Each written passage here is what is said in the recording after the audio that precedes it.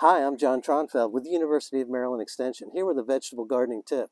Here's a beautiful row of yellow crookneck squash.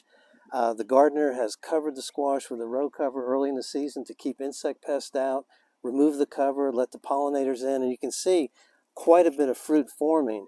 The tip for today is to make sure that you're not letting squash get overly mature.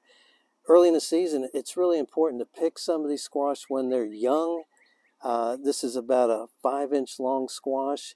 This will help to promote further flower and fruit production and keep the plant productive all season long.